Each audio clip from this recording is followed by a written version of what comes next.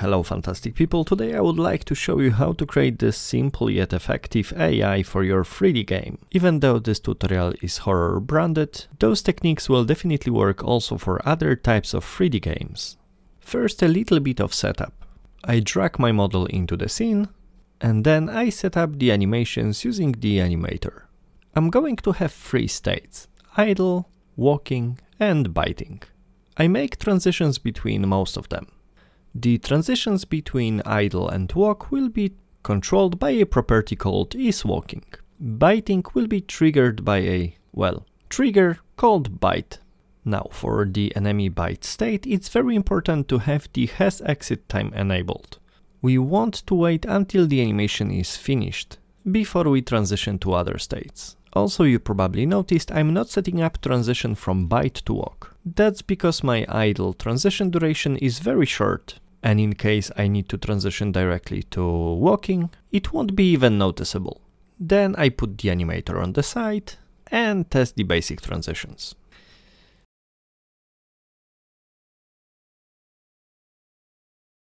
Fantastic! Now I open the navigation panel and dock it on the side. I enable gizmos by clicking this little button, and then I add NavMesh surface.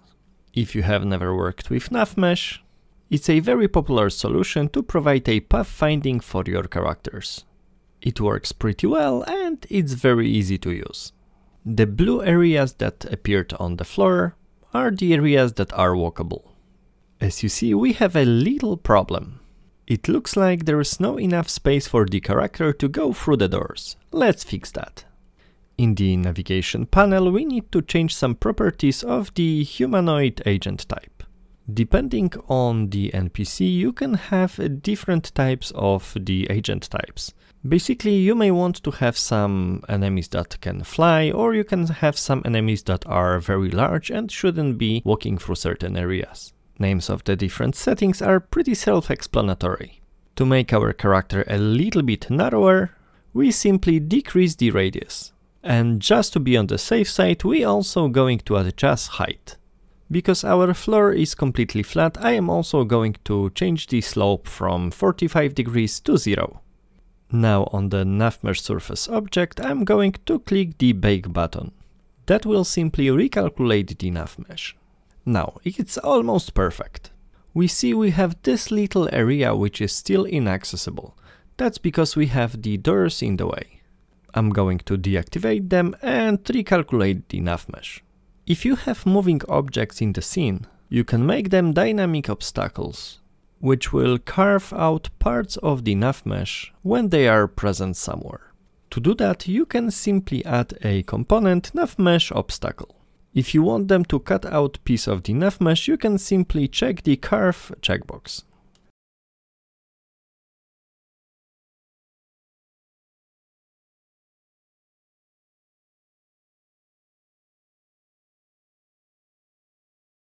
Now, our enemy also needs a component. This time it's called NavMeshAgent. I am going to adjust the radius and height as well here. Now let's add first behavior, patrolling. First I create multiple empty game objects and place them along the patrol route.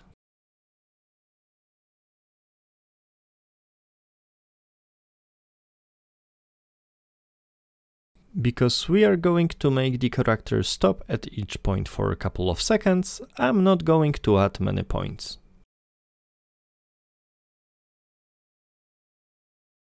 Now it's time to create our enemy script. I'm going to call it enemy controller. After it compiles, I am adding it to the enemy object. First I add an array that will store the patrol points. Then I add another serialized property, this time for patrol wait time. This will be the amount of time the enemy stands still when reaching the patrol point. Then some private fields. One to store the NavMeshAgent, one to store the animator, then the index of the current patrol point, and a boolean to know if the character is currently waiting or not. First, let's create a method that will allow us to go to the next patrol point. First, if we have no patrol route set, we'll simply return and do nothing. Otherwise, we send the character to the next point's position. We do that using the setDestination method on the agent class. Then we use this special formula to increase the current patrol index by 1, or if there are no more points, we simply change it back to 0. Then we need a method to wait at the patrol point. I'll fix the name in a moment. First, we need to ensure that our flag is waiting is set to true and that our agent is stopped. Then we simply wait for the amount of time we set in the serialized property. After that time, we allow the agent to move again, send it to the next point, and finally set the isWaiting flag to false.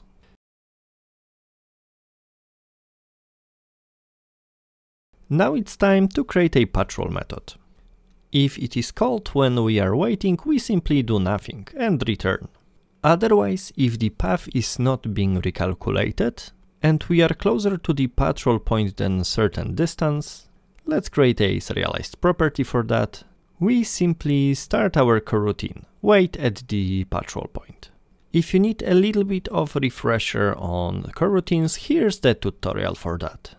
Then of course we need a small method to update the animations of the enemy. We simply check if the length of the velocity vector on the agent is larger than some extremely small value. And then we use it to set the property on the animator. Now of course we need to call our methods in the update method. On start, we have to send our enemy to the first patrol point. And of course, we need to fill our references.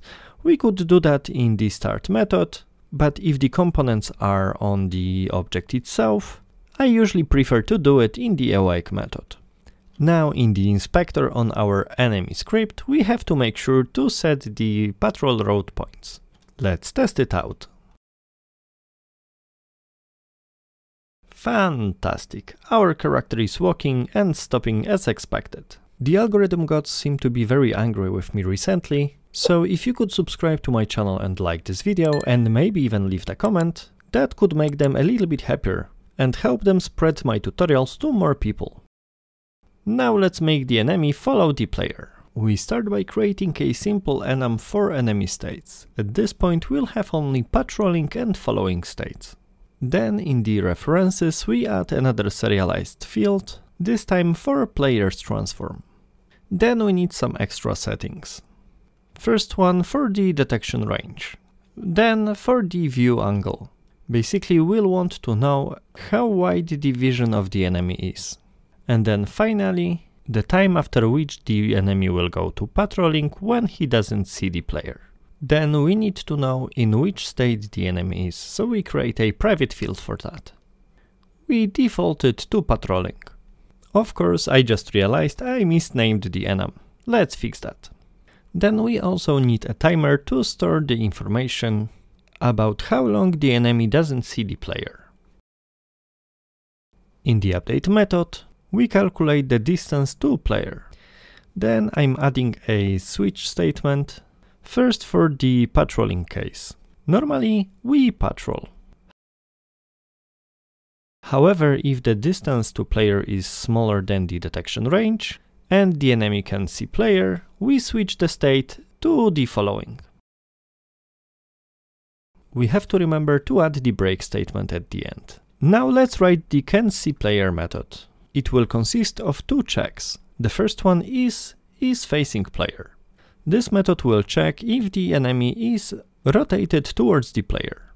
And then has clear path to player will check if there are no obstacles in between. Let's create the isFacingPlayer method. First, we calculate the direction to player. Then, using the vector3 angle, we check what is the angle in between the direction to player and the actual enemy direction. Then, we return true if that angle is half of our vision angle. Otherwise, it will return false. Now time for the hasClearPathToPlayer method. First, we grab unnormalized direction to player. Unnormalized, that means it also contains the information about the distance. Then, we perform a Raycast. We start at the enemy's position, We shoot the ray in the direction of player, this time normalized because we are interested only in the direction, not in the length of the vector. Then we get out the Raycast hit as hit variable, and ultimately for the max distance, we use the distance between the enemy and the player. If we hit something and it's player, it means the path is clear. If we hit something else, then the path is not clear. Otherwise, it means we didn't hit anything. That means the path is also clear. Now we go back to our update method. We need a case for the following state. What should happen then? Well, the enemy should follow the player. Let's create that method now.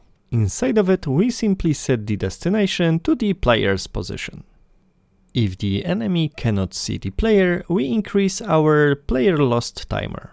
Then, when the enemy waits for a long enough time, he should go back to patrolling, so we change his state and send him to the next patrol point. Actually, let's do something slightly different.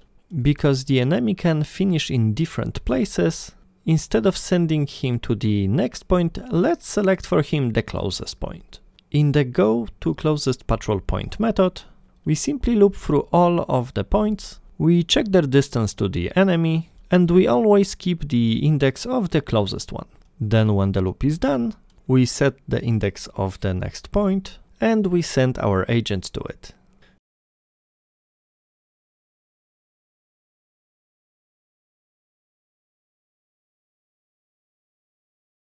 Back in the update method, if the enemy spots the player while following him, we reset the player lost timer.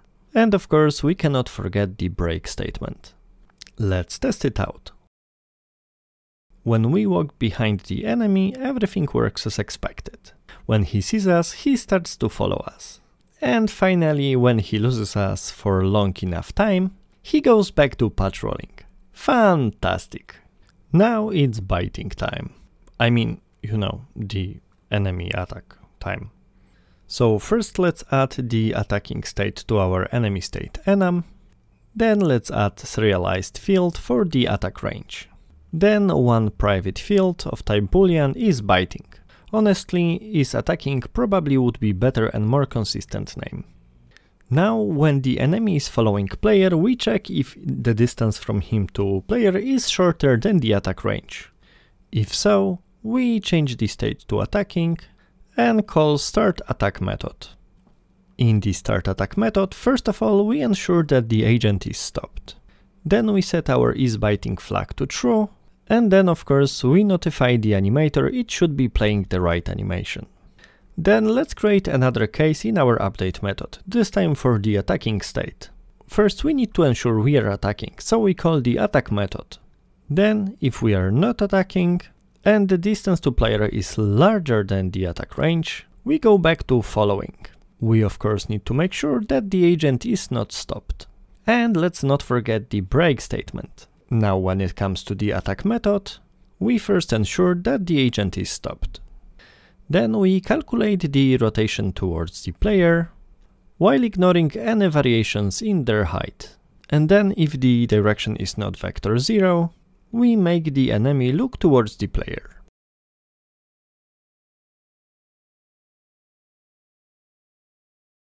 Now we need one small method for the animation end. Let's call it onBiteAnimationEnd. It will simply set the isBiting to false. Then on my bite animation, at the very end, I invoke the method using the animation event. When you put the animation event on the last frame, sometimes weird things may happen. So I move my animation event a little bit earlier.